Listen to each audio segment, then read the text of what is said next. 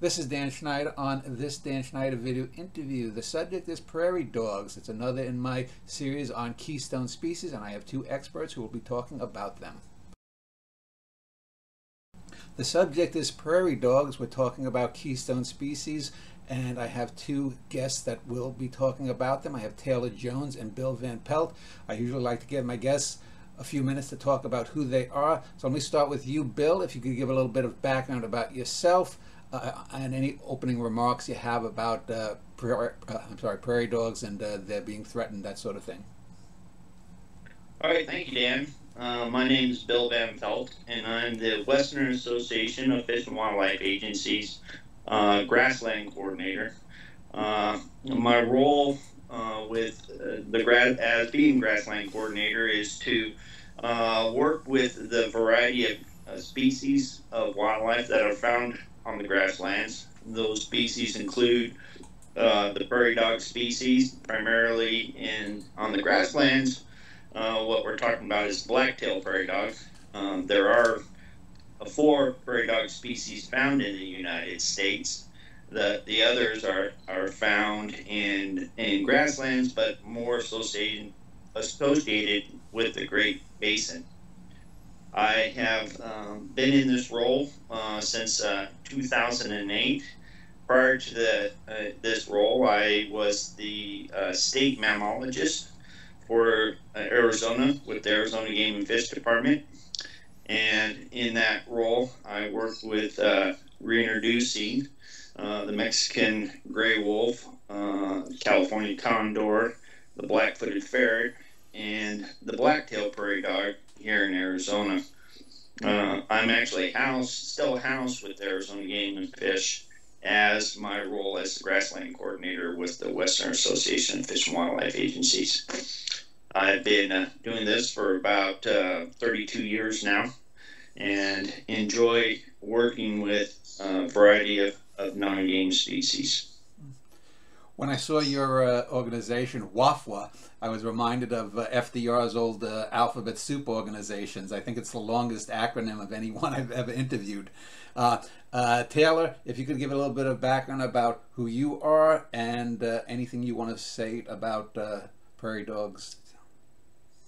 Sure. So I studied Andean bears in graduate school, and then I went on to, once I got my degree in wildlife conservation, I went on to work for many years on Endangered Species Act protections for endangered species with an organization called Wildlife Guardians. I've been working for a couple years as a prairie dog relocator in Boulder County, and I have just recently become the coordinator of the Prairie Dog Coalition. And the mission of the Prairie Dog Coalition is to empower organizations and individuals with conservation tools that protect prairie dogs and restore their ecosystems. And our main focus is reducing human-wildlife conflict. So we aim to provide toolkits to people throughout the prairie dog range for preventing and reducing conflict between prairie dogs and humans. And I will just say that having worked as a relocator and been up close and personal with these guys, I really appreciate their tenacity and their personalities, and I think they're fascinating creatures.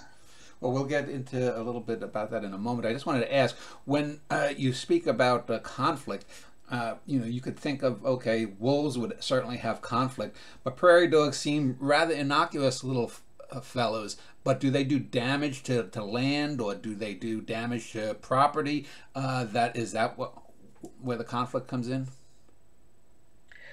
So they often come into conflict with agricultural land uses. Prairie dogs and people like to settle down in the same sorts of areas.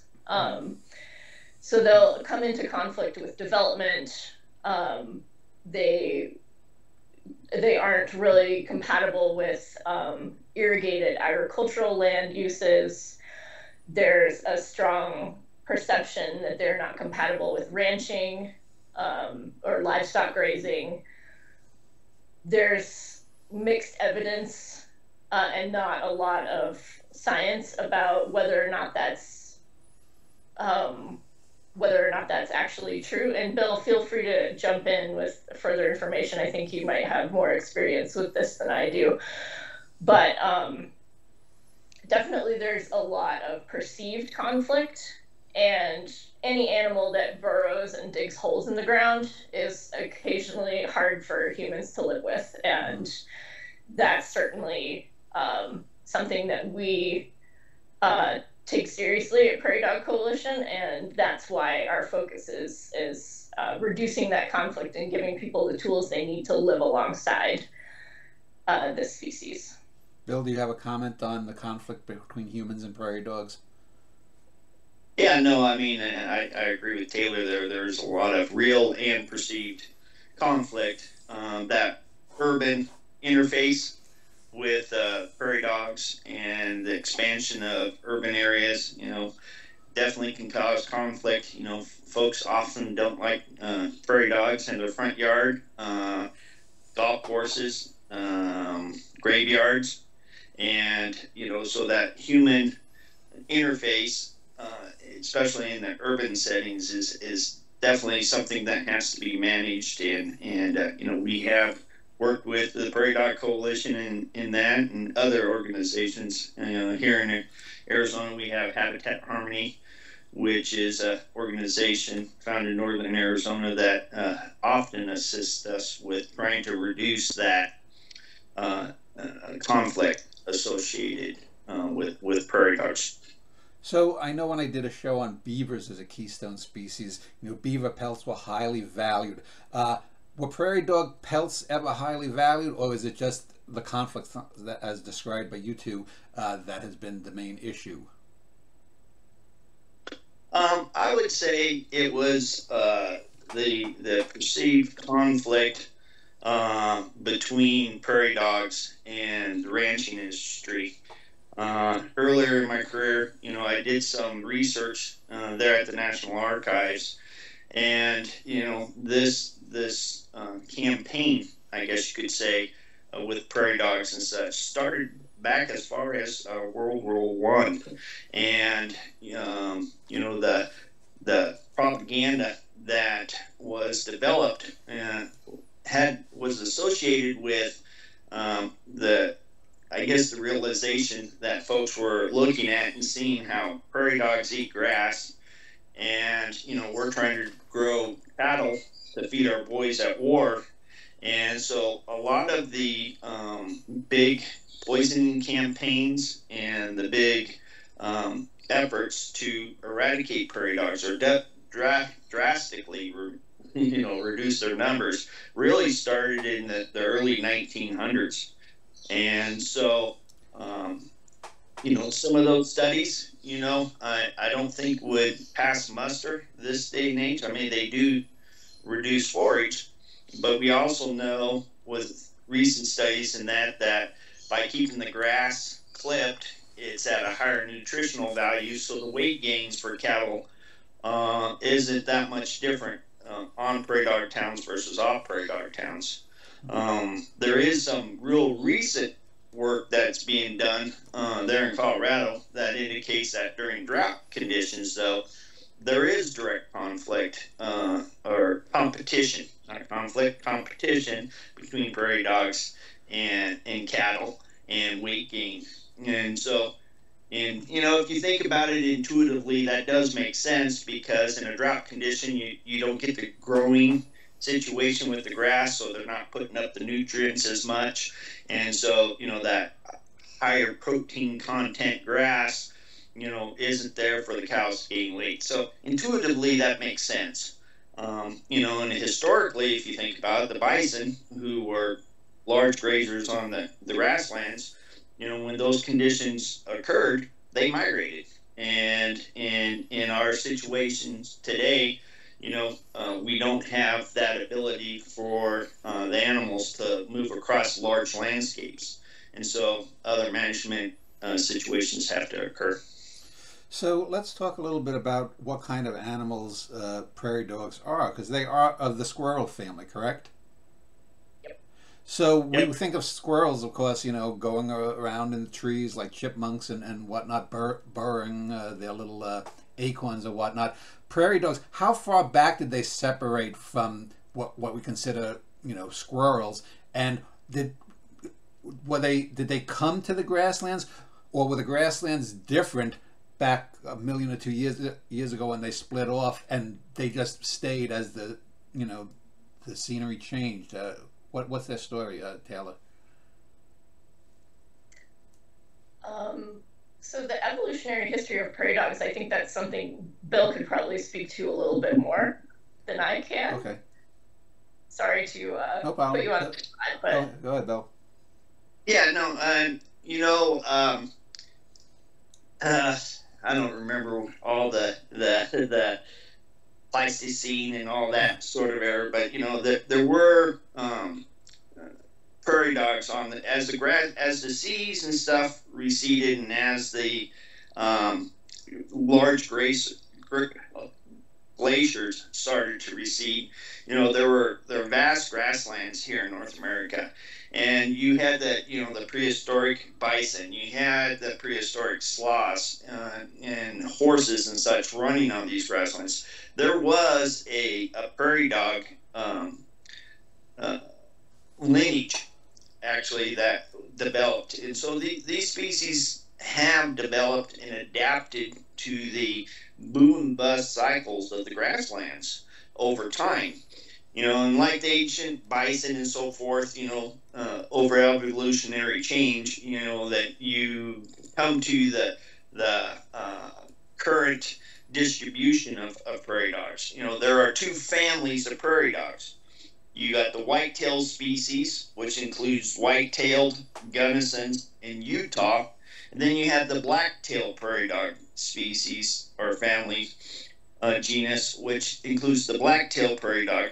But then there's what is known as the Mexican prairie dog down in Mexico.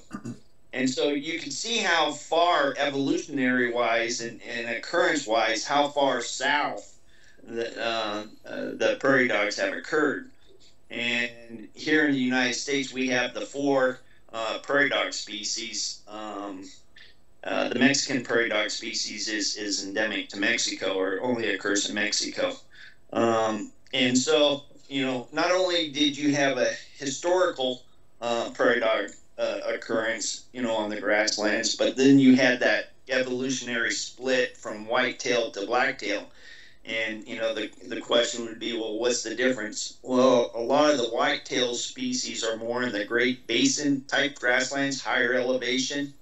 And the black-tailed prairie dogs they're in the lower elevations, and more associated with what we would call the Great Plains here in the United States, and going down into Mexico and such.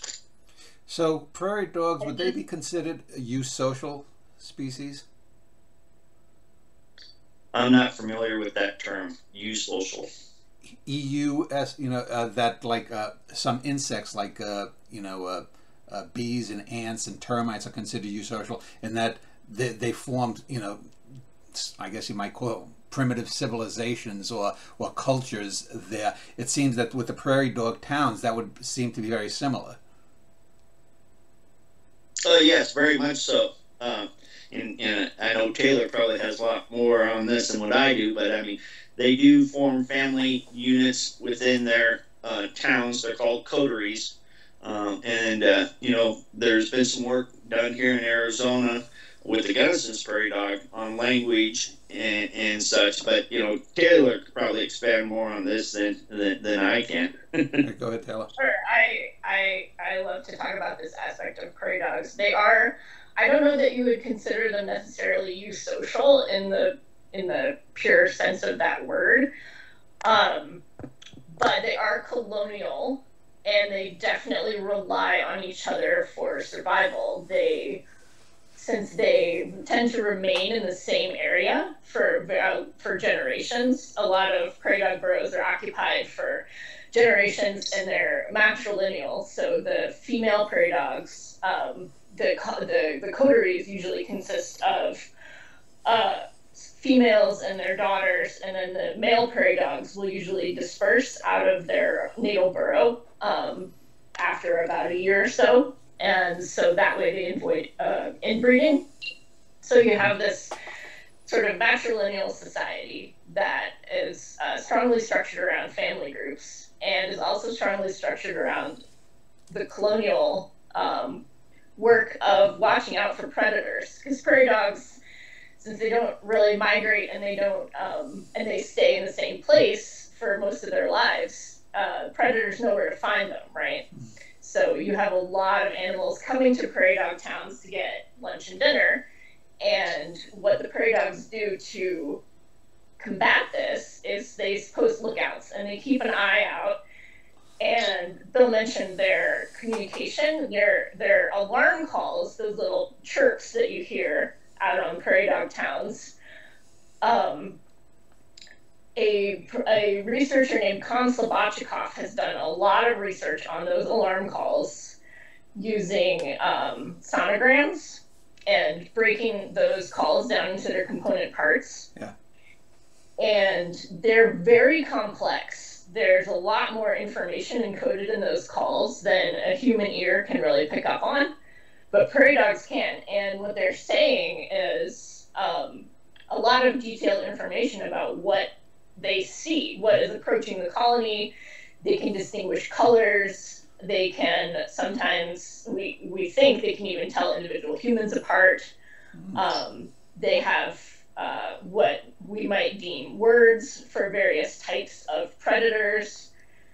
So it's one of the more complex animal languages that humans have managed to decode it all. Not to say there's not other complex animal languages out there, but this is one that we can actually decode a little bit because we have correspondence between what the alarm call sounds like and what's happening out on the prairie dog colony. So Dr. Slobodchikov has been able to do a lot of basically decoding of prairie dog language. And they have a lot of other communication, but they chatter to each other in their burrows quite a bit. But trying to understand that, it's sort of like if you just dropped someone into a coffee shop and there were no external cues as to what people were talking about. So we don't know if they're saying anything or if they are what they're saying. Well, given their small size, it's interesting because, I did a show on elephants too. And, elephants, of course, have huge brains. The great apes have large brains. Whales obviously have large brains. But then you think of some of the other smart animals like cicads or the corvids amongst birds. How does such a small, this is a creature that's just a little bit bigger than your average squirrel with an appropriate sized head. How does a small brain like that have arguably one of the more complex languages outside of humans? I have read some interesting stuff about brain-body relationships that indicates that it's not the pure size of the brain, it's the proportion of brain to body size that really determines I guess level of intelligence you could call it. So corvids have almost the same proportion of brain to body size as humans do, and they're widely acknowledged as incredibly intelligent birds, and so are parrots, and I think prairie dogs would fall into the same category, that their brain to body size ratio is probably relatively high. Yeah. So you mentioned that this is being studied.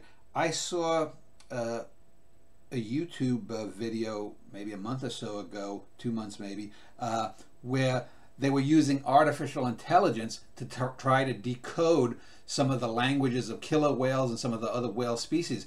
Has anything ever been done with that you know of with prairie dogs? Because I'm saying if they're in conflict with us, would there be a way that possibly, a few decades from now, once AI understands their language, and we could say, listen, we'll give you this piece of land over here if you leave this one alone. I mean, is that even a possibility, or is that just sci-fi fantasy? I would love to think that would be possible, but I know very little about AI, and I don't know that it's capable of such things, and I don't know that even if we could communicate complex concepts like land transfer to prairie dogs, that they would understand. They're smart, but I don't know if they're that smart. I would love to be able to explain simple things to prairie dogs. I've definitely had them in cages when I was relocating them and felt terrible because they looked at me accusingly, and I was like, listen, I would love to be able to tell you that I'm taking you to a safe place and we're not going to hurt you or eat you. And so that, I think, might be more potentially possible if we're talking like cool science fiction concepts of communicating with other species than voluntarily explaining to prairie dogs that they need to move their colony next door. Like I said, I would love to think that was possible, and that would make all of our lives a lot easier. But yeah, I sincerely doubt that we would be able to do that. Yeah. Cool though it would be. So, Bill, let's talk a bit about the day-to-day life of a prairie dog. One, are they herbivores or omnivores or carnivores? Two, what are their greatest non-human threats? Is it mustelids like badgers that dig underground, or wolverines, or whatnot? Or is it birds that come and pick them off, or coyotes? Well, you named all of them, except for wolverines. Okay. But yeah, prairie dogs are primarily herbivores. They will on occasion, eat an insect here or there, but they're primarily herbivores. So they eat the grasses, forbs, and such that grow in and around the prairie dog towns. And yeah, basically, their primary threats to them as prairie dogs are a variety of predators. You have the migrating raptors such as golden eagles, fruginous hawks, red-tailed hawks.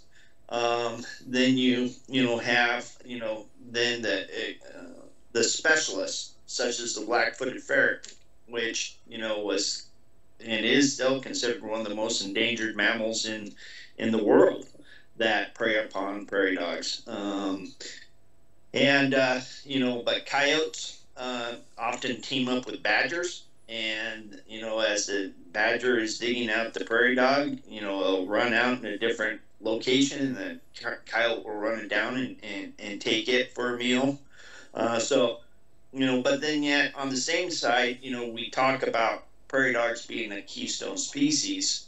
How you have to kind of look at that is looking across a grassland, and grasses grow to certain heights and such.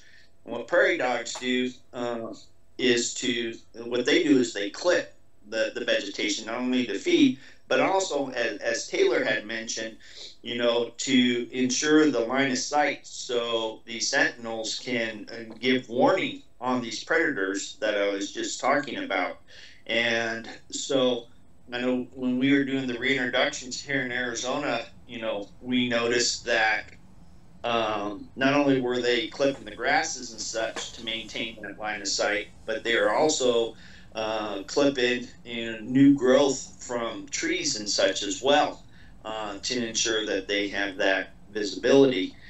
But with this shortened grass area in the sea of grass, think of them kind of as islands. And so what they are doing is they're engineering their area for conditions that are beneficial to themselves, and thus some of these other obligates, such as long-billed curlews, mountain plovers, take advantage of this condition that they create for nesting, for example. Again, because of the visibility and such, these bird species use prairie dog colonies. Burrowing owls is another great example.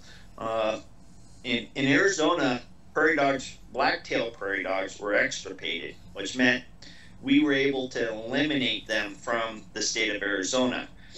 2008, we started reintroducing black-tailed prairie dogs back to the grasslands, southeastern Arizona. And within 1 year, we had burrowing owls that have located these towns. And by the second year, they're already nesting in those towns. So that strong connection that these grassland species have to these habitat conditions that prairie dog creates. I mean, you can look at a lot of these species, and the downward projections of different population levels are directly associated with the downward direction of what prairie dogs from the historical numbers have gone as well. Most animals that live in packs or in tribes or colonies, as the prairie dogs do, often have interspecies conflicts. Are there ever wars between colonies? Are there more aggressive types of colonies, or more? I mean, you mentioned several different species. One of the prairie dog species more, aggressive within, or maybe do the black-tailed ones rout white-tailed ones when they come across them? Sorry. Go ahead, Taylor. Oh, Go ahead. I know that prairie dog coteries are very territorial, so they will defend small territories within the colony. And so that conflict is quite common. But in terms of between colonies, I don't know of that ever occurring. I believe their habitat preferences are different enough that they don't overlap too much. Yeah, I would agree with Taylor. I am unaware of colony-to-colony strifes. I mean, in part, if you think about it again, biology-wise, the males, they leave the areas of their natal, their birth, to go to other colonies and find potential mates and such. So now the males, in defending their territories and even having new animals come into their colonies, definitely fight. I mean, I'm sure Taylor's seen this as well.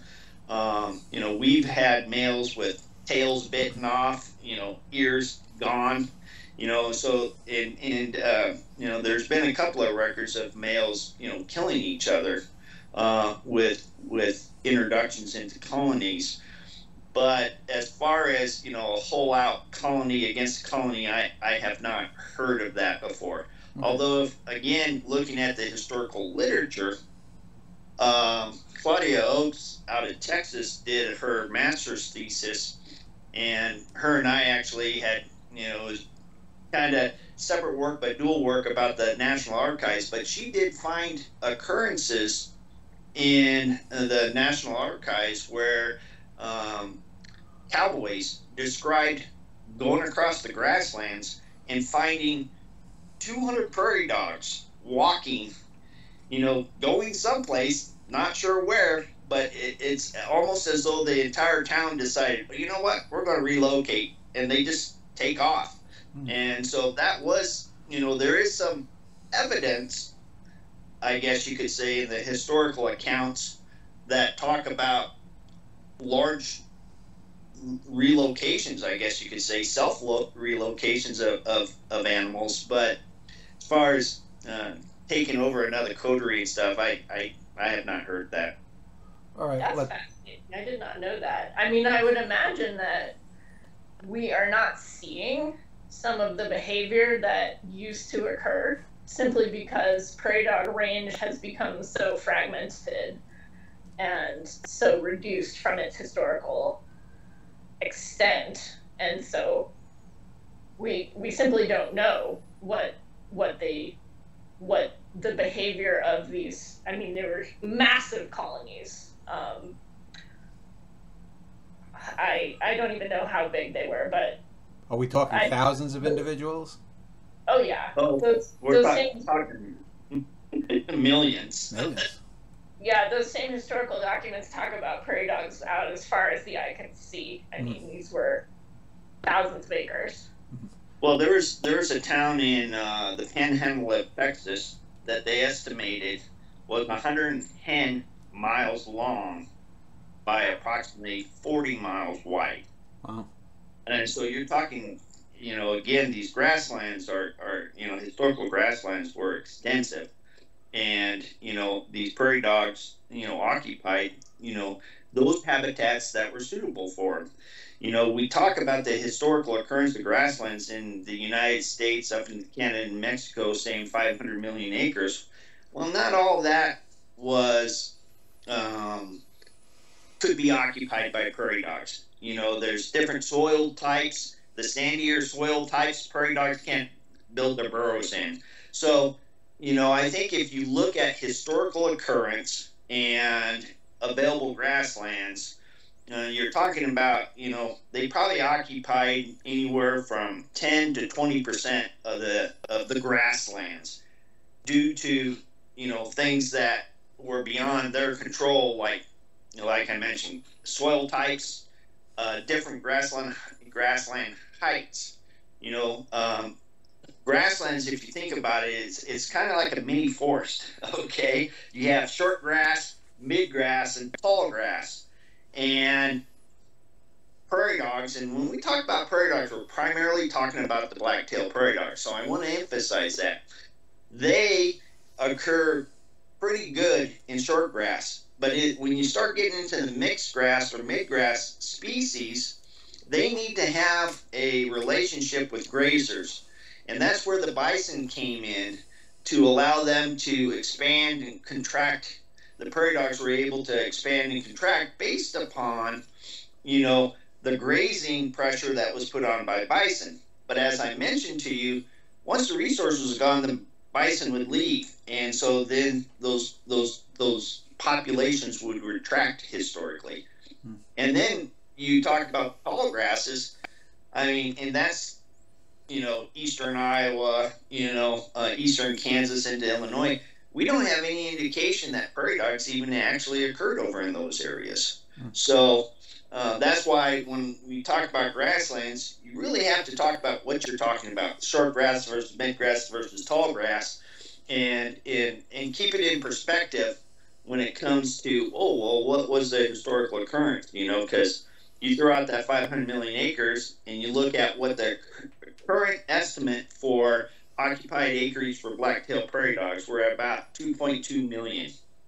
And, and put that against, the 500 million, you're like, oh my gosh, we don't have any prairie dogs. So let us talk a little bit about the role of prairie dogs as a keystone species. First of all, I've talked to several people over different animals. How do each of you define what a keystone species is? Taylor? I would say keystone species is a species that has a disproportionate impact relative to the number of animals on the environment. So you can talk about like umbrella species, keystone species, and ecosystem engineers. I would say that prairie dogs fall into both the ecosystem engineer and the keystone species role, because when you have prairie dogs in an area, it really changes the character of that area. So that's the disproportionate impact. Without prairie dogs, you have a very different environment than you do with prairie dogs. So they really change the game. And diversity is always a good thing, and that's what prairie dogs do. They create, like Bill was saying, patches of short grass, very trimmed, highly nutritious grass, and then at the outer edges of the colony, it sort of gets taller and then fades into the taller grass outside of the colony. So you have this variety of grass heights that provides habitat for a really wide variety of species. Bill? And they're all... Go ahead. I'm sorry, I thought you were done. Go ahead. They also allow for a lot of processes like water infiltration deeper into the ground. They turn the soil, they create a lot of habitat for a wide variety of species, from invertebrates to amphibians to the birds that we talked about already, and they're a great food source. So through all of those processes, they create really complex and diverse ecosystems. Would you agree with that definition, Bill? Yeah. I mean, prairie dogs, you take away prairie dogs and the ecosystem changes. Okay. Again, I'm real familiar with what my work has been here in Arizona, and you have a lot of tree invasion associated with it then. And, you don't really think about, all these small animals being able to create, a habitat type, but then you remove them, and after 70, 80 years, you see how the landscape has changed. So I think Taylor is spot on with the description of a engineer keystone species. It's a species that has the ability to change the surrounding ecosystem, and it has the ability to change parts of it, but not the entire, because even with beaver, for example, which was one of the species you mentioned, they change stream flow, plant composition, etc. But overall, you still have a riparian a system, and there's a segment of that riparian that is different now, and that's how I envision prairie dog towns. You have this sea of grassland, but yet here you have these islands in there that are different. That we talked about the nutritional value changing with the grasses. Well, as Taylor mentioned, part of that is because of the prairie dogs burrowing and bringing different nutrients closer to the surface that these plants are able to take advantage of. That if it wasn't there, they wouldn't have been able to do that. So I think Taylor was spot on with the definition. Would it be fair to say that prairie dogs are to grasslands as beavers are to wetlands? I say black-tailed prairie dogs are to shortgrass prairies as beavers are to wetlands. Yes. Okay. You wanted to say something with that, Taylor? Go. Yeah, I would mention too that woody shrub encroachment is one of the bigger threats to grassland ecosystems. Absolutely. And prairie dogs help prevent that. So you're talking about. And how do they do that? How do they do that? What? How do they do that? They clip the shrubs as they are growing.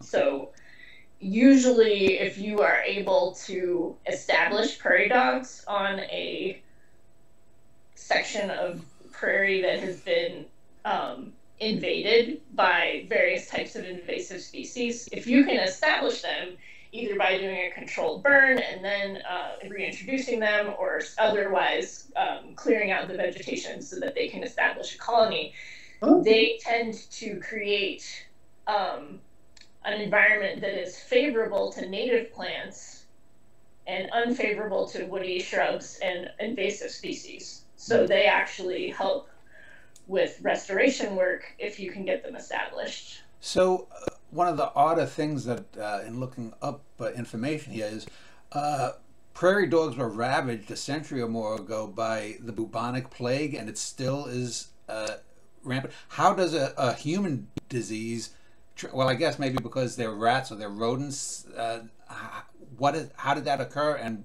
how have they been coping with that aside from other predators and humans? Yeah, so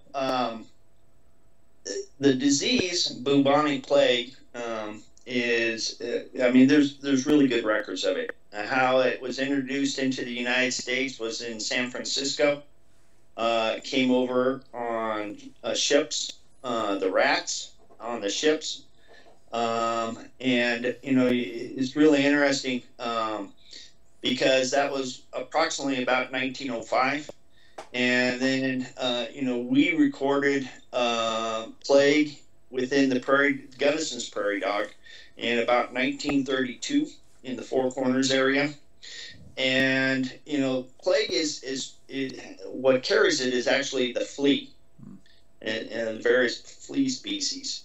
And so it can have a very devastating impact on, colonial animals such as prairie dogs, because the fleas can transfer to across the town essentially. But it can have the same impact on ground squirrels, etc. So it is an exotic disease, and over time, what you see is it moving because of changing conditions that allows the fleas then to move. It allows them to then go further and further east. They used to say the 100th meridian, that it was like an invisible barrier, because they said that the climatic conditions or the conditions weren't favorable for it. And we saw there in 2008 that that barrier, or 2005, 2008, that barrier wasn't really a true barrier, because we did see and observe some large die-offs of black-tailed prairie dogs there in South Dakota and such. But yeah, it's really well documented. Being introduced in 1905, San Francisco, getting to the prairie dogs in about 1932, and other wildlife species. So Taylor, let's talk about the future then of prairie dogs, as well as human expansion into their areas. What are some of the programs, or what are some of the protocols that you wish could be enacted by the government or the state governments, and does the health and the prosperousness of prairie dogs, does that play a role in any way in global warming and combating that? Let me start with state statutes.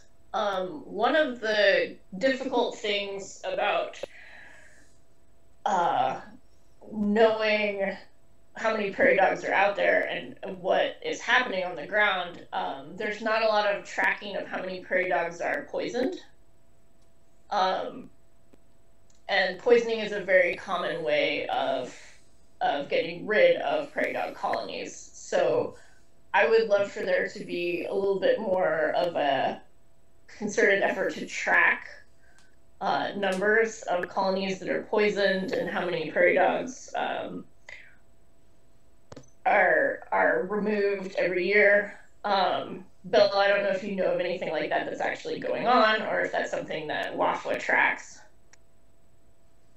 Yeah, no, that's really kind of a difficult thing to do, and because in part, like many things, prairie dogs are classified differently in different states and by different organizations or agencies.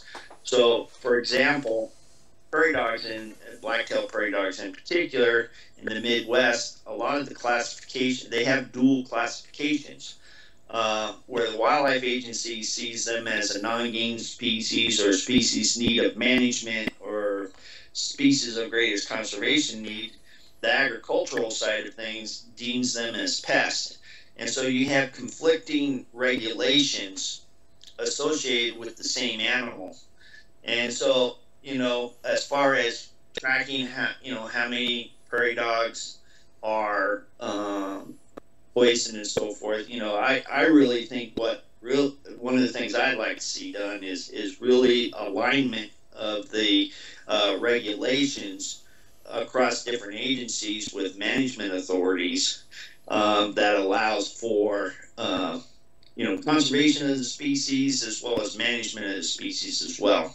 So for example, in Arizona, we worked with the Department of Ag on the classification of different poisons, and so those are toxicants, and those aren't allowed in the area where we're trying to reintroduce black-tailed prairie dogs. In Arizona also, we modified our shooting regulations that don't allow for the shooting of prairie dogs where we're doing the reintroductions. So I think in a lot of ways, because of all these different silos, there is inconsistencies that you see across the states with how management occurs, and it would be great to see if we can get those agencies talking and the realignment of the regulations. Yeah, a more holistic, big picture approach to prairie dog conservation would be huge. And I think too, you were mentioning conflicting regulations, and that made me think of black-footed ferrets, which are listed under the U.S. Endangered Species Act as endangered, which is the highest level of protection. People are working really hard to reintroduce black-footed ferrets to areas across their range, but the hardest part about doing that is that there's not enough of a prey base for them. They rely almost entirely on prairie dogs. And there's incentives out there for reintroducing black-footed ferrets, but there's not, as far as I know, a lot of incentives for conserving prairie dogs. Mm-hmm. And so those two things are sort of in conflict. We're spending a lot of money on breeding and reintroducing black-footed ferrets, but we're also spending a lot of money on controlling and poisoning prairie dogs. Well, wouldn't it be to present it to ranchers and people to say it's in their economic interest if you can't get them any other way? If prairie dogs go away, the ground is less aerated, the ground is less able to support crops or to support cattle or whatever animal. How do you turn that narrative into something those people can understand and get behind? I think, where the successes are and have been, especially in eastern Colorado, as Taylor mentioned, there is an incentive-based approach for reintroducing black-footed ferrets. And those incentives are actually associated with maintaining or allowing prairie dogs to occur on their landscape. But, when, and those are incentives, but, when you're talking about income and such, those incentives typically are not at the level to replace the income from ranching. It offsets it, but, it doesn't completely replace it. And so you have to, work with the rancher and see what their operations are to come up with a program that allows for them to be able to maintain their livelihood on the landscape, and also allows for conservation. And I think we're making progress in that area. But, it's not a one-size-fits-all. Recently we just had a grassland conference up in Cheyenne, Wyoming. Taylor was there as well as myself. And I was amazed at the amount of grass and the size of the ranches up there versus in Arizona. Most of our ranches down here, it's not uncommon to be working with a landowner who has 100,000 acres. And that 100,000 acres is the same size as a rancher in Wyoming can do on 2,000 acres because of the productivity and everything. So when it comes to incentives, the reason I mention it is when it comes to incentives, it's really based upon the area and the situation of the ranching and the operation, because when you have stockers versus cow-calf operations, your grazing regimes are different, so you got to take that into consideration. And, I think we're making progress in it, but, it's not as simplistic as, hey, we'll pay you, $50 an acre to allow prairie dogs, because you have to look at the entire operation to see what that replaces as far as an income and livelihood. So as let's just wrap up then. As you look ahead towards the middle and the end of the century, Bill, are you positive or negative about the future of prairie dogs? And what is like one thing that if you could change, you think would be the biggest boon to saving prairie dogs? There's been some recent work that I've been involved with looking at what is the available habitat on the landscape. And, you're looking at 20 to 22 million acres of potential habitat that's still on the landscape. And, you know, I truly believe that if you can have targeted conservation efforts, primarily focused on invasive species, such as as Taylor mentioned, the encroachment from woody vegetation, you can have a very solid positive effect on prairie dogs and other grassland species here in the United States, Canada, and Mexico. Even with facing climate change, you know, the work that we looked at climate change and modeled different scenarios to allow us to look at focusing or targeting our conservation efforts to ensure the continued existence of black-tailed prairie dogs on the grassland. But, you know, despite poisoning, you know, we don't have the huge poisoning campaigns. It is fairly localized, and when I say localized, I mean you can still talk about, you know, hundreds of acres, but it's fairly localized. Plague is there on the landscape, but, you know, we have seen that prairie dogs can survive some of these outbreaks. It takes some time for them to recur, you know, reoccupy the area, but they can. But the one single greatest threat that, you know, you talk to people is the encroachment of woody vegetation onto the landscape.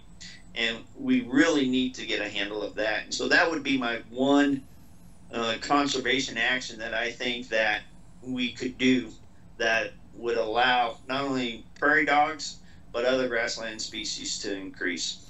Taylor, same for you. A final thought, are you positive or negative on the future for prairie dogs? And if there's one thing you could do to make their lives easier? I look at how tough prairie dogs are and how they bounce back from so many threats, and I feel positive about their future. I think that we can, as two species, learn to live alongside each other better than we are now. So I definitely feel positive about it. I would say what I would like to see is greater education about and appreciation for grasslands as an ecosystem. They are one of the most endangered ecosystems in the world and one of the least conserved or protected or appreciated. The historical record, you read about what the grasslands of North America used to look like. They were the Serengeti of the Americas, and they were thriving and teeming with life. And we just don't see that now. So people don't have a baseline for understanding what grasslands could look like.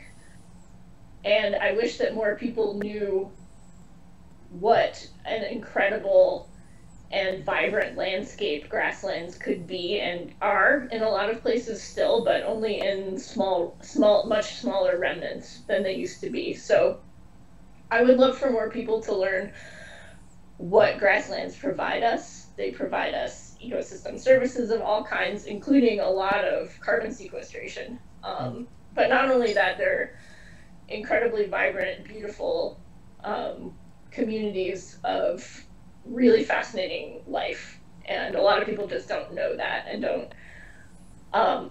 thus don't have motivation to conserve them. So I would love to see that change.